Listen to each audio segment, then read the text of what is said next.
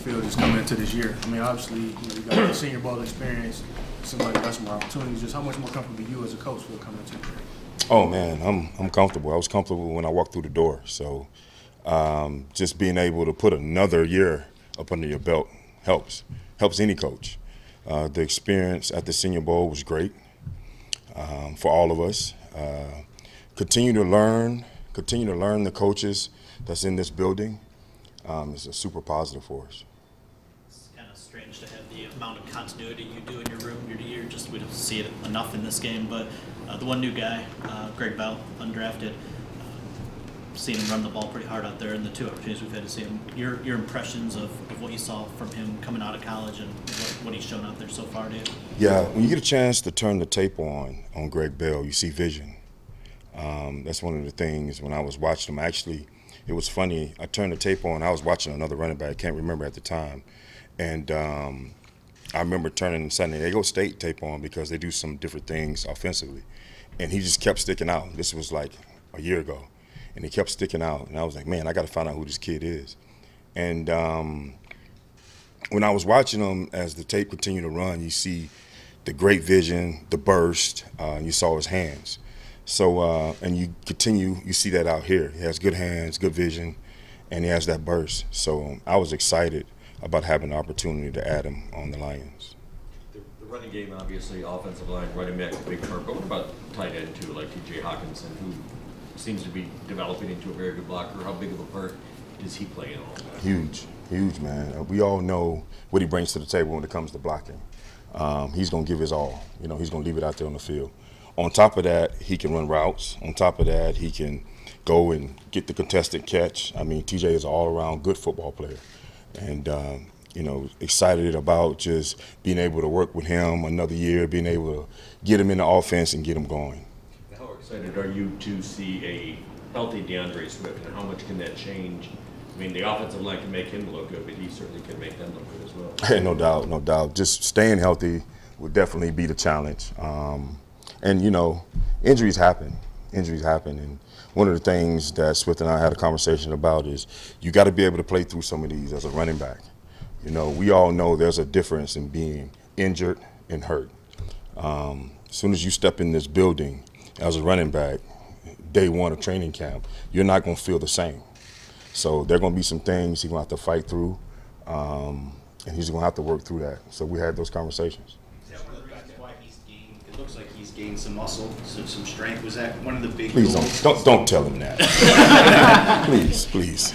He's got the sleeves rolled up now. Yeah. He normally had the long sleeves if the gun shows out. So only because he did 5 push-ups before practice. I mean, what? Was that part of it? Was building that strength? Does that go to staying healthy, being able to battle through some things, and just being, a stronger guy? Man, it's so much. I think you got to be lucky. I mean, you got to remember, man, this is a game of violent car wrecks. And that's how I see it. I mean, you got guys that's running 20, 19, 18 miles per hour and running into each other. So sometimes that injury bug hits a player 1 time, 2 times, 3 times, a lot in a year. Over a course of a career, hits them sometimes like that. So you got to be lucky. But the thing is, you still got to let it go.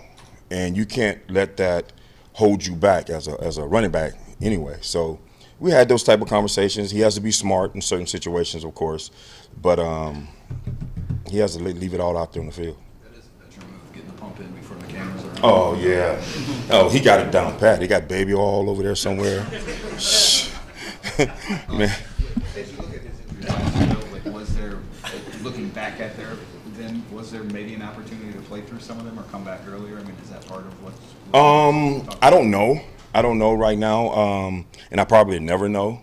But speaking from my history and just remember back in those days, in the dinosaur days, you didn't want to miss any time unless you were injured. And a guy like Swift, man, he's a unique player. He has the ability to change a game, as we all have seen. And, of course, you don't want to lose that. So when it comes to, his coach, I'm talking now, and I'm going to tell him the same thing throughout the year. Hey, man, you got to fight through some things, along with everybody else that's on the team. So that conversation is just not for him. It's for everybody. You just asked the question about him, so I want to address it.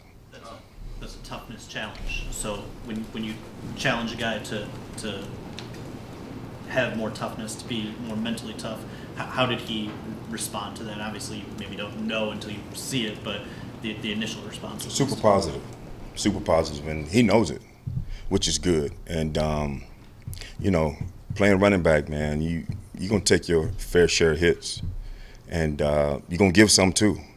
So you just got to make sure you protect yourself when the time is to protect yourself, and there are gonna be times where you got to put it out there.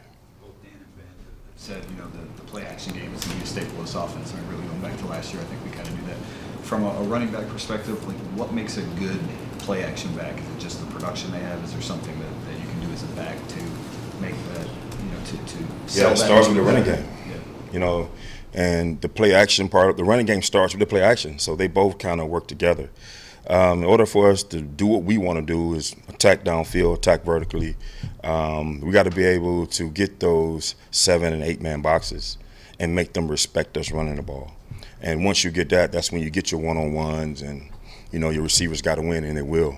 So everything from the little things, from the fake to the mesh, to the finish, to the pass being low, to the quarterback sinking the fake, all that stuff matters when it comes to trying to get the ball downfield past the safeties.